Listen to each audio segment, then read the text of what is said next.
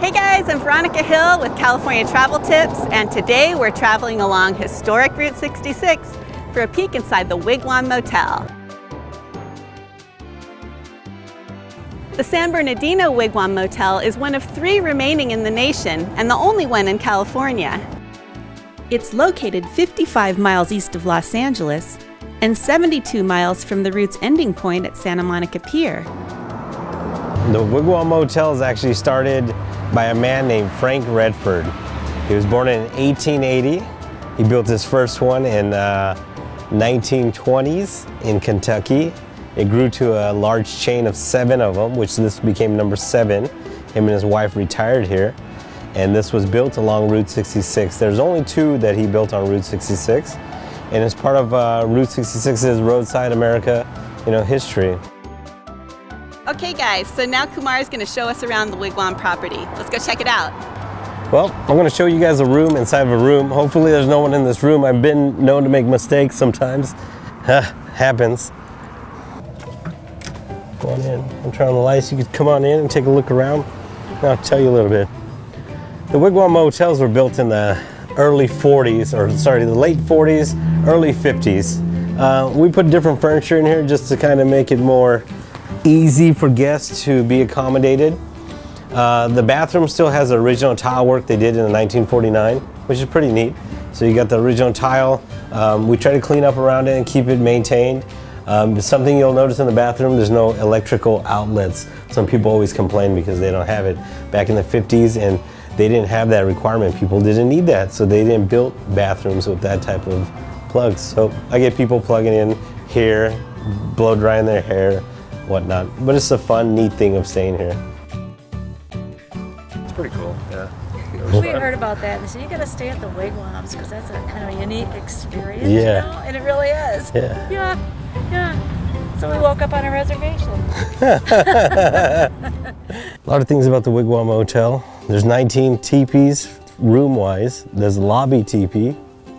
And then you actually have the foundation back here. At one point, they're going to use the whole lot in the back to build more structures, but they stopped in the 50s. I think it's financial reasons. They just couldn't afford to build more. And it worked out because it's cozy with the amount I have, and it looks nice. It's all laid out perfect. Some days I wish I had 100 of them, and some days I wish I only had 2.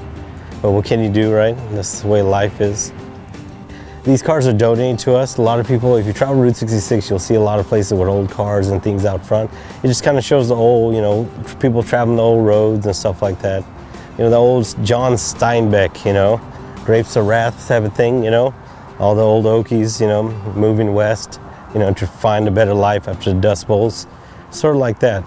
The reason why they call it the Mother Road is because it gave birth to new opportunities, And that's what it is, Main Street America.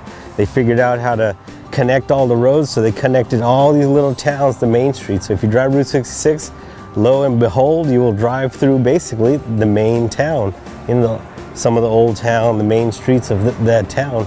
And that's what's really, really neat about it. We don't know when the pool was added, but I know from structure-wise, it's being a kidney shape, go inside, that it could have been added in the 60s or the 70s. Obviously, ice machine is still a quarter.